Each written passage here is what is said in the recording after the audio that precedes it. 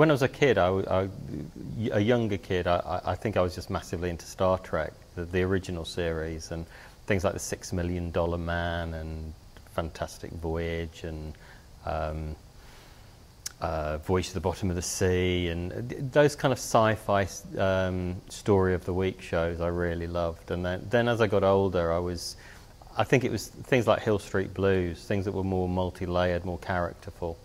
But I never ever thought that I would get involved in TV. I was a fan, but I never thought it would translate into being part of the industry. And it was only when I got an unexpected opportunity to become involved in a medical drama that I even started to think about working in television.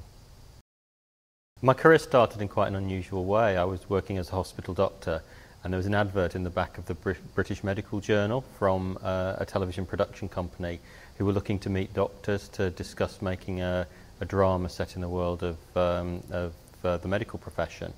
And I responded to the advert and sent in just a couple of ideas, and really they were very sketchy ideas from the Medics Review that I was involved in. But I think there was just something I saw in the advert that was about making a television medical drama that represented what I was experiencing rather than necessarily what I was seeing on TV. And I was just incredibly lucky that they were also interested in what I might be able to bring, and we went through a long process of developing my skills as a writer, and I'm really grateful for that support I was given very early on. I love writing, I love TV, and I've always, even from before I was in TV, I'd always imagined that a story always started with the script.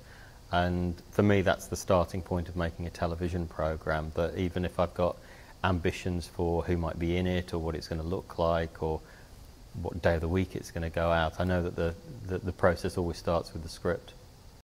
Well, I was a fan of police dramas anyway. I love things like The Shield and Hill Street Blues and some of the British shows like Between the Lines and The Cops. And I'd always been attracted to the idea of something that was a little bit more action-packed, more jeopardy maybe, and more of a thriller than the other series I'd written. So that was the starting point, and then I became interested in the idea of police corruption, because I thought that it would bring a different texture to the drama. It would be cops versus cops rather than cops versus criminals. And once that idea was settled on, it was a case of doing research into how a police anti-corruption unit might work, which was, some was done by reading and some was done with direct interviews with people involved in that world. I tend to write precinct dramas, and I've tended to go through a process where I think of my characters as gender neutral, that I've worked in institutions where there was complete equality, where there was no real difference between the jobs that men and women did. And so, because my characters tend to be in a professional setting, it always feels completely open to me that a character would be male or female. And so I never really think that because someone's doing a particular function within the precinct, that they would be one thing or another. And generally, it's more a decision about who I think might be the right actor for it, or what their personal story is. And I think when people are making that judgment about my female characters, it's because they're looking at them and how they do their job. And how they do their job, I would hope, comes over as being gender neutral. One of the things I really like about returning drama is the opportunity to do a second series or a third series, that you get to know the show better, you get to know the characters, the relationships, and it gives you an opportunity to push the boundaries, to get deeper into those characters, and the little bombs you can drop into the plot. So much hard work goes into doing a first series, so many things about where the characters work, who they are, what their relationships are, what the hierarchy is, what their jurisdiction is, what are the rules of the world you've created.